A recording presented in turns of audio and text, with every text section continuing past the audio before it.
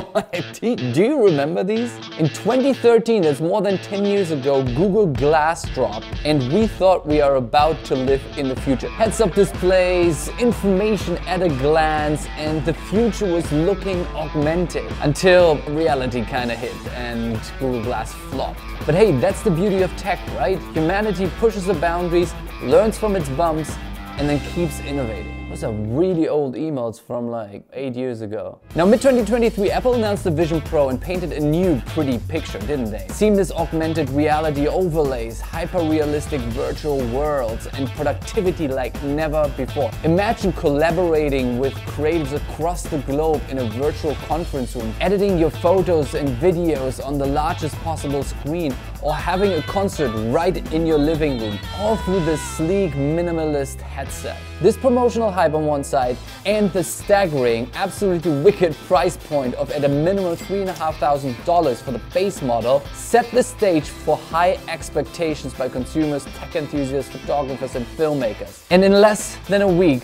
we will know if these expectations can be met. And yes, I sold a kidney and pre-ordered one. I will pick it up on Friday. In the meantime, let's embark on what I call critical dreaming and discuss 5 expectations that we have of the Apple Vision Pro.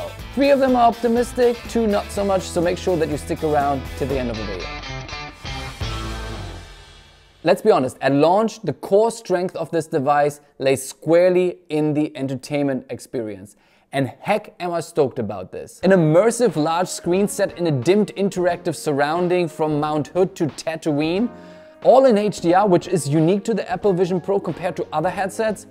Sign me up. Now, one of the reasons why this device is so expensive is because it has an Apple logo on it. Actually, does it have an Apple logo on it? I don't think there is an Apple logo on it. Well, then it's because of the premium hardware they put into it, namely the screens, the M2 chip, and the staggering amount of sensors to make this experience as smooth and real as possible. Now, unlike all the other VR headsets that are out there in the market right now, the Apple Vision Pro is the only one that features 2 very innovative and very expensive 4K micro OLED screens. Now, OLED we all know from our premium TVs, right? The best image quality, rich blacks. But the problem with OLED is that the distance between the pixels is pretty large. So if you want to shrink it down, you may not have the pixel density you need in order to have a high resolution. So the innovation really comes in with the micro OLEDs that rather than being built on or printed on glass, they're actually printing it on silicon. And if you know anything about our innovative cycle here in our world, we've become really good at printing tiny things on silicon, like our transistors, to make these chips faster and smaller. That results in a pixel pitch of 7.5 microns, which is smaller than a human blood cell. Tiny. Now, I personally cannot wait to watch 3D movies on it. People who've already tried it out said that the 3D experience is very different from what you know from in the cinema. It's much more immersive and intense, so can't wait to see that. Disney Plus is launching a couple of titles like Endgame and The Force Awakens, so really stoked about that personally. And also Apple offers 3D movies in the Apple TV ad at no extra cost to the standard version, so I'll be in the little 3D world. Now, one thing that I'm a little skeptical about is actually the sound quality and the speakers that are built in. I assume that they use a combination of just sound, audio, and bone induction, the same technology that actually Google Glass used 10 years ago to create this surround sound that they're praising, but I don't know if it can really live up to like a proper surround system with a subwoofer and give that bass, but also you can obviously link it up with your AirPods. They're good, but we will see. And the other bummer is that at launch there won't be a Netflix or YouTube app that is natively built for the Apple Vision Pro, so you would have to go through the Safari browser. Now let's be real, while it looks like a sleek premium device and worlds better than other VR headsets, I don't think you will see many people wearing this device outside. For one, it looks very dorky and does not make you look more attractive, despite the fact that it yells like, look at me, I have a lot of disposable income. And that's the other problem. Do you really want to wear it on public transportation or in the park and make yourself a prime mugging victim? Now, when it comes to the weight of the device, we already heard a lot of early reviewers mentioning that at least it feels like a heavy device. Now we know it's between 600 and 650 grams. Now, my expectation is that the weight is likely the bottleneck that will hamper prolonged continuous use of the device, unless you invest in a cervical neck traction device. You already look dorky anyways, and what are $22? Don't even get the cleaning cloth for that, I believe. What we don't know yet either is how much heat it emits when you use it for a longer time.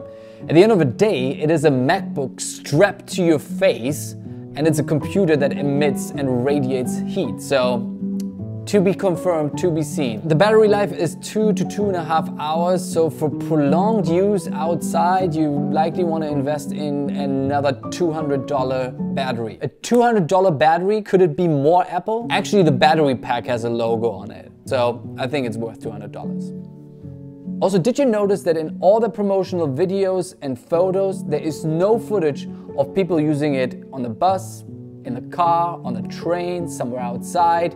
The only time they show it is on the plane.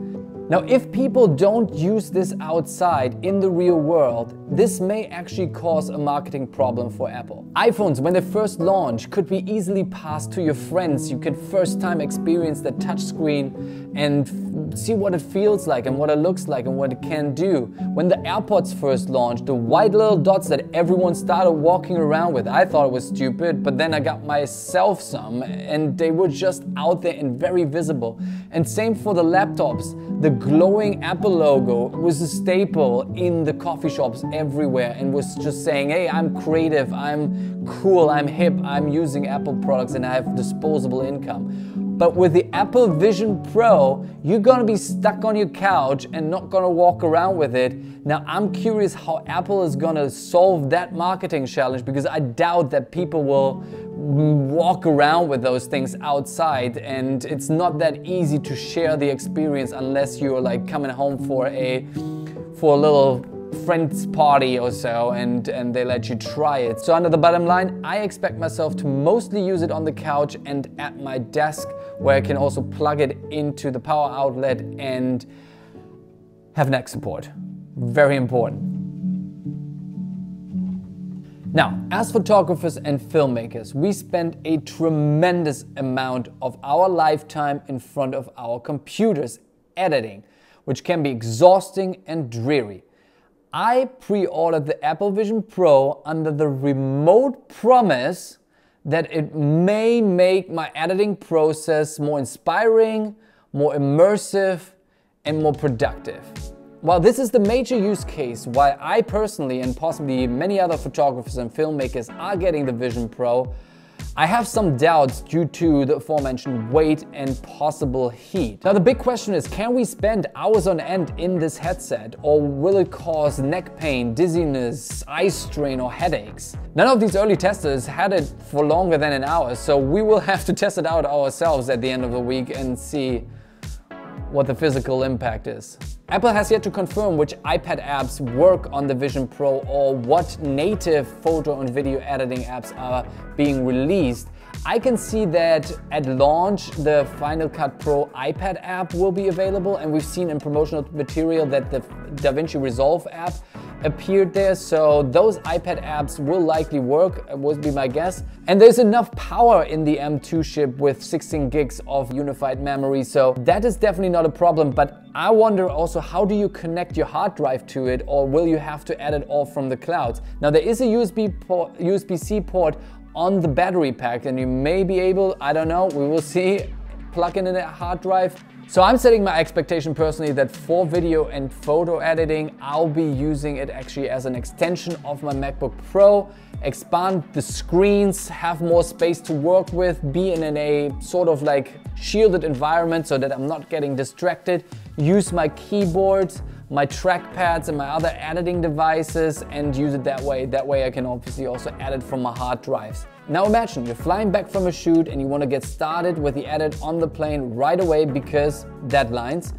And instead of editing on a 14 or 16-inch screen that everybody can see your confidential project on, you're in this immersive environment, shielded from all the distractions, with your screens up large, all your tools at hand. This is what gets me excited. This is what I imagine I could use the Apple Vision Pro for when I'm on the go specifically. Now, the one thing around video and photo editing we have to evaluate once we have our hands on it though, is the question of color accuracy. Apple claims a 92% DCI-P3, and this is quite a few percentages of the 98% that most video and photo editing monitors sport. So I guess we have to see and wait.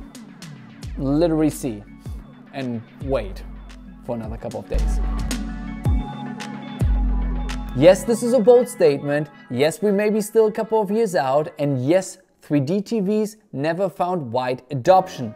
But with Apple leaning into VR headsets, it is a sign of the mere potential of a widespread adoption of VR entertainment. And I can see Hollywood and sports broadcasters specifically more and more leaning into that technology. And with the rollout of the iPhone 15 Pro, now consumers can actually shoot spatial video to capture these very special, unique family moments, those big tentpole events in your life. From early reviewers, we already heard that when these special moments are captured in spatial video, they just pull differently on your emotions because of their realism.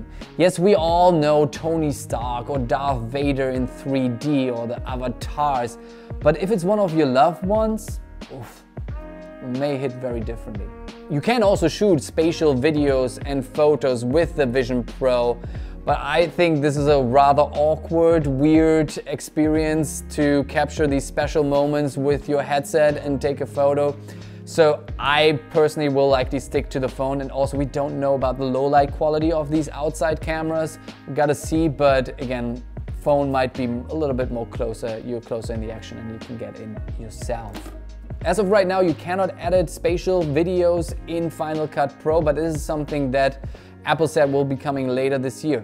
And I also think that actually panoramic photos and these photospheres will make a comeback. I personally, I've taken so many photospheres. I don't know if you remember these photospheres from Google, and you can take them on your Android phone. Actually, drones can take them too. And I've been doing this for the past 15 years or so. So I have like all these memories, and I can't wait to step into these environments again that I've actually used with the Google Daydream thing, where you strap in your phone. Actually, it must have been an Android phone, and then you have these like that was my favorite experience of these early VR headsets. Where you can just step into that location, that beautiful place. I took one of the volcano in Iceland, and just like even looking around with your phone is insane. So I can't wait to be in that environment, in that virtual reality environment, and go back to these places. Much like with the iPhone, the true function and potential of such device comes to life through the apps that are being developed around it. When the iPhone first launched, there was no app store, and Apple quickly realized in the second or third generation of the phone that the apps are truly what brings the value to the phone. This time around though, Apple did something different. They announced the device half a year before launch to give developers time to create apps and experiences. But given its limited rollout of an estimated 400,000 units this year, and this is a small number for Apple, I don't expect a flood of apps being available right from the get-go, because developers may want to wait and see what the adoption is like. And there's an estimate of 150 native apps being ready at launch, and compare this to the nearly 2 million apps that you have available on the App Store for your iPhone. But when we will get a more affordable, consumer-geared version of the Apple Vision that is in its second or third generation, there will be certainly a flood of apps, because there will be more consumers to buy them, and this is clearly then a business incentive for the developers. In the meantime though, I don't set my expectations at all high for interesting native apps on the App Store, and focus solely on the entertainment experience and how it extends and implements and fits into my video editing and photo editing workflow. A lot of hype, a lot of hope, but until we have our hands on the device and on our face by the end of this week, we don't know. I think many people are holding out to see what these real-world experiences are like, what people say. They may wait until generation 2 or 3, which is very reasonable and possibly absolutely the right decision for most people. But as early adopters, we get excited about this stuff. Be it Google Glass or Vision Pro, there is something innately exciting and mind-stimulating being at the forefront of technology and trying it out and exploring use cases, trying out workflows and seeing where it goes. I mean, also as a filmmaker, it's inspiring. It's important for us to understand what the creative canvas is in future. So I cannot wait to create content around this. Honestly, maybe hopefully in future we can actually create spatial YouTube videos. That would be sick. Though this week on this channel, we will dive deep once we have our hands on the device and put out a couple of videos that I've already planned. And now is the time for you to drop any questions that you have around this device in the comment section below so that I can go out and test and try it and answer these questions that you have in my upcoming videos. And also now make sure to hit subscribe and hit that bell so that you get notified when the videos are dropping, especially if you are into filmmaking and photography. That will be my angle. Now, that was a longer one than I thought, but have a good morning, have a good night, whenever and wherever you are around this beautiful planet. See you later this week. Bye-bye. Honestly, I can't believe that it's still working. Okay, Glass, take a photo. Ah, there's the camera. Now I have no idea how I get this photo down. Dig out an old Android phone, I guess.